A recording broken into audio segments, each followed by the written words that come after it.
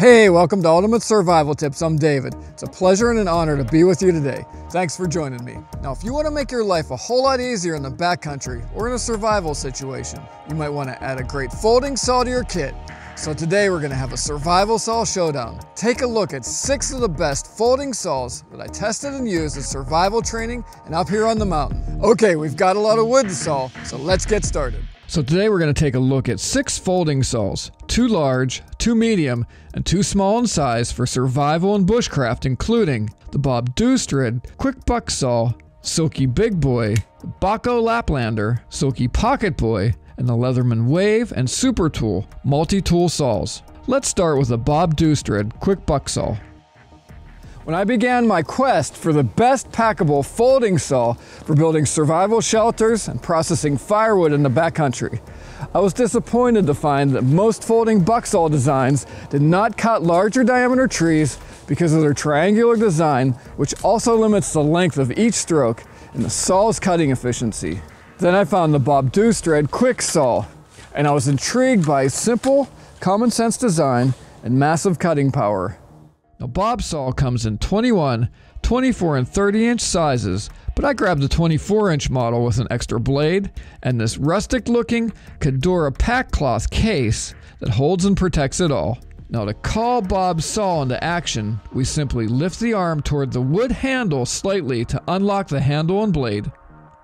Then we slide the hardwood handle with blade out of the aluminum channel that becomes our saw frame. Next, we open up the 3-piece aluminum channel just like this and insert the end of the saw blade with keeper bolt into the slots in the open end of the frame with the blade edge out, and then slide the handle end fully into the other slot. See? Now pivot the handle until it locks in place, just like this. One of the cool things about this saw design is how the blade automatically tensions up nice and tight. And that's it. No nuts or bolts to lose, which is nice. This makes the tool able to be assembled with only one hand if needed. Now, Bob's saw weighs only 17 ounces or about 480 grams, which makes fast work of cutting trees, good-sized logs. Now, the downside of this saw is that it takes a minute to assemble and put away, so it's not as convenient as a typical folding saw. And it is a little longer than the height of most packs, so you'll probably need to strap it on. The longer size aside, this is an amazingly rugged, lightweight, portable tool that will help you save valuable calories, reduce sweating, and make processing large and small trees and logs much easier than any other packable cutting tool that I found. And around $50 to $60 US at the time of this review, the Dustrude Quick Buck Saw is a no-brainer for those who want extreme cutting power in the backcountry.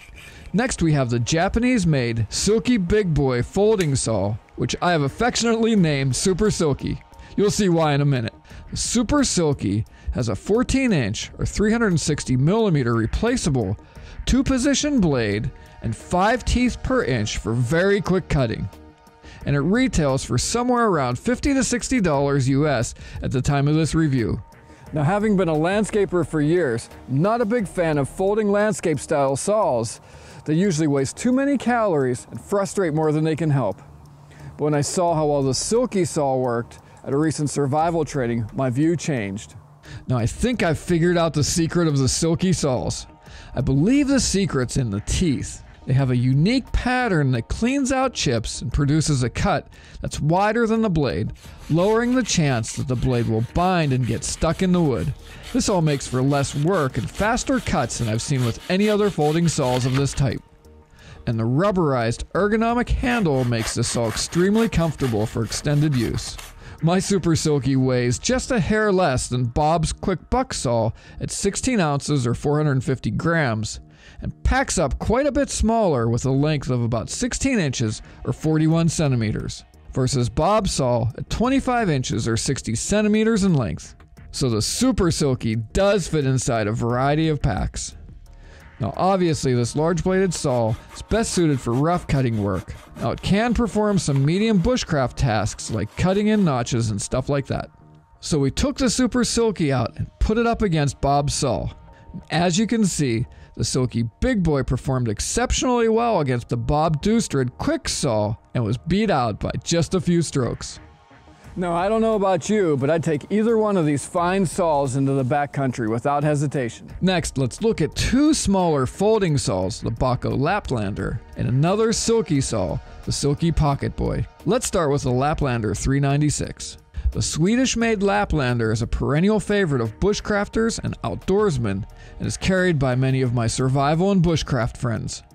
At around half the price, weight, and size of the Silky BigBoy, my Laplander has an 8-inch or 20-centimeter coated 7/10 per inch blade that's large enough to cut through logs up to about 5 or 6 inches or 15 centimeters in diameter, yet is small enough to put in any pack or even carry in a pocket or pouch. And because of its finer teeth, the Laplander is a good all-around camp and bushcraft tool capable of doing finer and more precise cutting.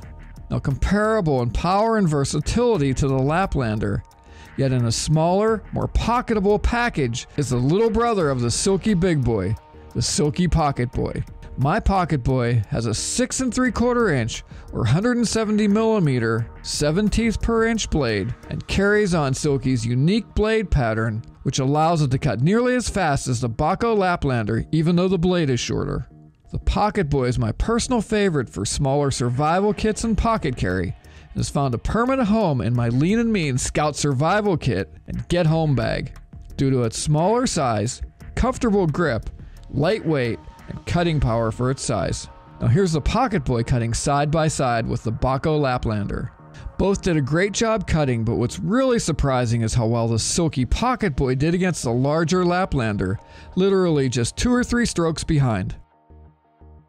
Now last but not least, there are times when a smaller saw is super helpful for fine bushcraft chores, like notching a bow drill fireboard. For my money, I can't find a better, more versatile, and complete multi-tool with a capable and durable mini saw blade for bushcraft than the Leatherman Wave and the Leatherman Super Tool.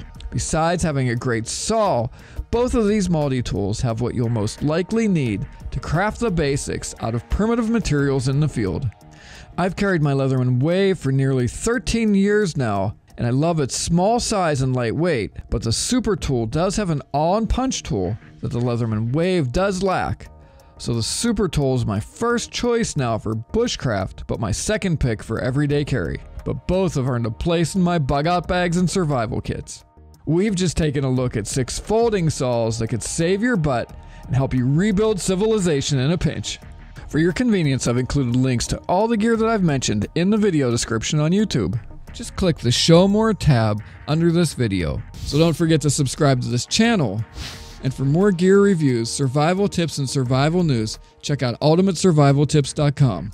And while you're there, grab our monthly survival e-mag, like us on Facebook, and follow us on Twitter to get the latest news and be the first to hear about the great gear giveaway contests we have planned. Okay, this is David. I hope to see you on the other side, and remember, be prepared because you never know.